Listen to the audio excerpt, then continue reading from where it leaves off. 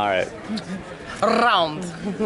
Just go ahead and talk about the different tattoos you have that are liberty-oriented. Okay, well, all my tattoos are liberty. Well, they all should be.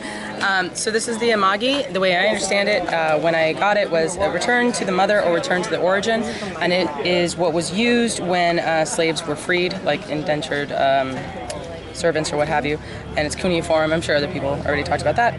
So, but then someone said that every time there was a new Sumerian king, he would use this to say that all private debt was gone and to ingratiate himself to the people, but not public debt, not your debt to the government, of course. So, I don't know, whatever. It means return to the origin for me. This one was a cover-up of something I got when I was 18.